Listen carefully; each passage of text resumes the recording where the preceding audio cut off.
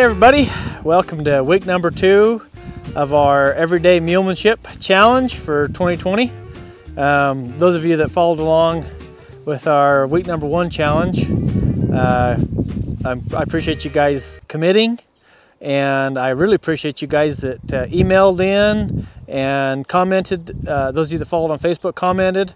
We had a lot of you committing, and a lot of you have a lot of pretty good goals, so I'm impressed. So for week number 2, my challenge for you guys is to approach your mules with quality and catch with quality. First impressions make all the difference in the world, especially with mules.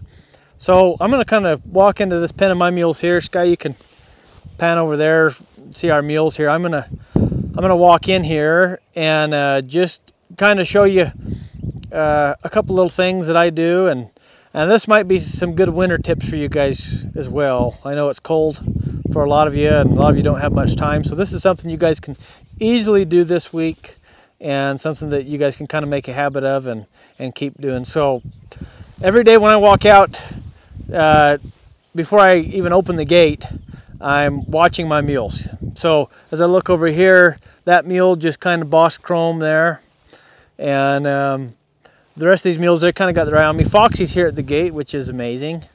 I don't know that will last when I open the gate, but anyways, I'm just paying attention. Okay, so one of the main qualities I've noticed in every good horseman and every good muleman is that they pay attention, and they pay attention to detail. And I miss a lot of things, and you're going to miss a lot of things too. But anyways, I'm watching. I have my halter here, but just because I have my halter in doesn't mean that I'm going to catch anything. I see a lot of mules that they know you got a halter, like Foxy right here. She knows I have a halter, and she's going to head out. It's important too, as you come on in.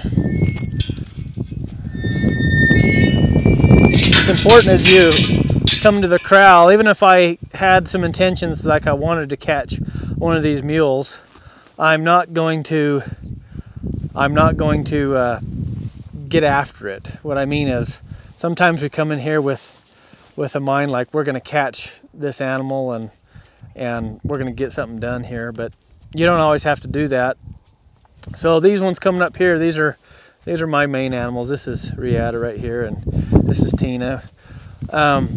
You notice I got a halter here, and yet they're still coming up to visit. They're interested in being caught. But when I approach them, I don't have anything on my mind. I'm not trying to get them caught. I'm not trying to get something done here. And this is Hazel. This is one we're working on, and she always likes to come up and be caught too. She's pretty good. But anyways, if you can kind of come around here, Sky, I'll maybe put a halter on Hazel here. So one thing I'll do here, and I might do this with another mule here in just a minute, but I'll show you with Hazel here. When I walk up to her, I have my halter. I'm ready to catch her. I got my lead rope on my arm, my halter's here on my arm, and as I walk up, I'm going to pet her on the shoulder here. And first thing I'm going to do is hand the halter under the mule like this. Now I like to halter with some quality. I'm always treating my mule as if they're something finished, even though they're not. This is just a 2-year-old, but I'm going to treat her as if she's just a regular old bridle mule for me. Okay, so I'm going to tip her nose here a little bit to the left. I'm going to catch her nose like this. I'm going to continue to keep her nose tipped here, and I'll go ahead and tie it off.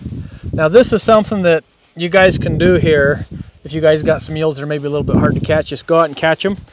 And see, but usually they're used to you just taking them out the gate and go get to work. I'm going to take her out further out in the pen. So I'll just walk right here, and she's like, what are we doing? Where are we going? Aren't we? Do I have somewhere to go? And I'm going to stop, and when I go to take the halter off here, I'll move around so you can see in the camera. But I'll tip her nose here again to the left, and I'll go ahead and just take her halter off. So I put the halter on, and I take the halter off with quality. When I let the nose go, I continue to hold the neck. I don't want my mules to ever get in the habit of just taking off. All right, now I'm going to catch this mule over here. His name is BA, and he usually doesn't like to be caught. He'd like to be caught. Look at his ears already. He's like, don't come over here. Poor guy, he's probably been just hammered on a bit when he's been caught, just rode, you know, I don't know, rode hard, I don't know what the deal is, but he kind of, you know, he really doesn't like to be caught.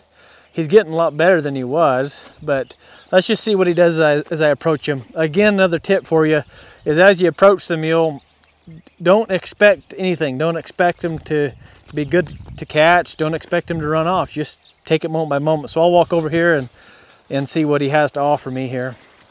So he already says I'm going to head on out. I'm not going to try to cut him off here. And you'll notice he kind of wants to hide behind these other mules.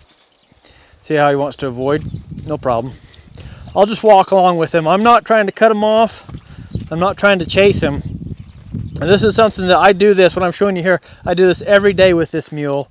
Even though he's here for training, I do this every day otherwise to get him to where he's a little bit better to catch here. So now he's kind of facing up. He's kind of watching me here as I walk up to him, but he's like, no, I'm gonna flee the scene. And you notice all the other mules around here, they're all surrounding us to be caught, but he's not interested. So as I walk up to him here, I'm not going to catch him right off the bat. So a lot of people, when they got something like this, it's a little challenging to catch.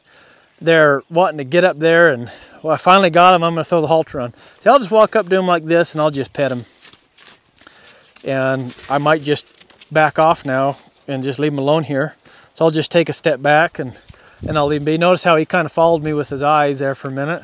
He's kind of like, oh, geez, this is weird, even though it's happened to me every day for the last couple weeks. I'll walk back up to him, and he needs to get comfortable with just somebody walking up to him like this. See how I notice he leans away from me. You probably can't see it very well in the video, but his lips are kind of twitching and getting a little tight. And that's all stuff that has to do with anxiety. And then as I back away, he'll get a little more comfortable. And it wouldn't surprise me, you know, you back away and he, you know, a mule like this would start licking his lips or something. He'd feel more comfortable with you backing away. But I'll come back in here, and just as I walk up to him, just notice I just notice wherever he's getting tense. Sometimes he'll swish his tail, you'll notice. You notice his tail gets a little bit busier as I get up here like this. When I back away, I watch what he does now. I'm always paying attention to these expressions all the time. So he's kind of looking like, what are you going to do? So I'll walk back up again, and I'll catch him. I'm going to go ahead and get his nose. I'll tip him here to the left. Like I said, every time you put a halter on, try to halter with some quality. Hazel, you can go. Get out. Hazel's like, you can pick me. I'll gladly go. I'll tip his nose here to the left. I'll catch him. Keep his nose tipped to the left. Every time. I want some quality here. I want some softness. I don't want to have to hold him there. Okay, and now he thinks he's caught, and he thinks we're going to go ride and work real hard. So I'll just take him over here. I might take him to the gate. Get out of the way there, Breeze. Good girl. I'll come over here to the gate, and he thinks we're going to go somewhere. He thinks we're going to leave, and Hazel wants to come so bad. You can stay here. I'll kind of drive her away, and I'd like her to give me a little space.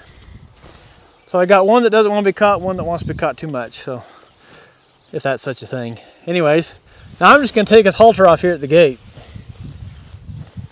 Again, keep him bent here. I don't like to take the halter off. I'd like to take the halter off and have him just head on out. So see how he's wanting to leave again. So I'm just going to let him walk here for a minute, and we're going to catch him again. This is something you can easily do. I know you guys are cold, and I know it's winter and you don't have much time. So see how he's wanting to avoid me again. I'll just go with him. But if you have something at home that's hard to catch, or even if you got something at home that's real good to catch, it doesn't matter. Do this so they don't get sour, thinking that every time I get caught, I have to work. So I'll come up and I'll just walk up to him and I'll just pet him. And notice the second I touch him, his tail gets to swishing here. He gets a little bothered. I'm paying attention to all those things, and over time it'll get better. But you need to be aware. You got to observe, and then you got to remember how things were, and then you got to compare next time. Every day should be a little different. I'll bring him back around here, and I like to tip him here a little bit more. get his nose caught. Get him caught here. And again, I'll walk him over to the gate. Appreciate Sky filming, even though she's being surrounded by mules here. It kind of makes it hard to film when you got all these other mules that want to be around you so much, but it's a good thing. I can't complain. Again, I'll take him to the gate. He thinks we're going to work. I'll just take it off.